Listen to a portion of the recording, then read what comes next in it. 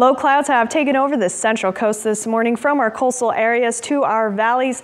Those low clouds will be slow to clear out from the valleys later on this morning, but eventually by lunchtime we are going to see mostly sunny conditions for those interior locations.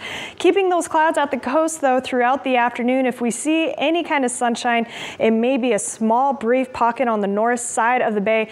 Other than that, mostly cloudy conditions expected for the coast, and those low clouds will fill back into the valleys through the overnight hours, starting fairly quickly later on this afternoon into the early evening. By tomorrow morning, we are looking at widespread low clouds yet again tomorrow morning, with a chance of some drizzle and patchy fog as well, so be prepared for that. Temperatures around the coast are going to be in those 60s and 70s today, so we are going to be on the cool side there. Some 80s up in the Santa Cruz Mountains, low to mid 80s in the Santa Clara Valley, upper 70s for Hollister, 68 for Salinas, and for the Salinas Valley, we'll have a mix of temperatures in those 70s, 80s, and we'll even have some 90s in those far interior locations. Here's a look at your next 7 days. We're going to keep the clouds and cool temperatures as we head into the latter part of the week, and by the time we head out of the weekend, we will see those temperatures pushing back up into those 70s, more seasonable averages.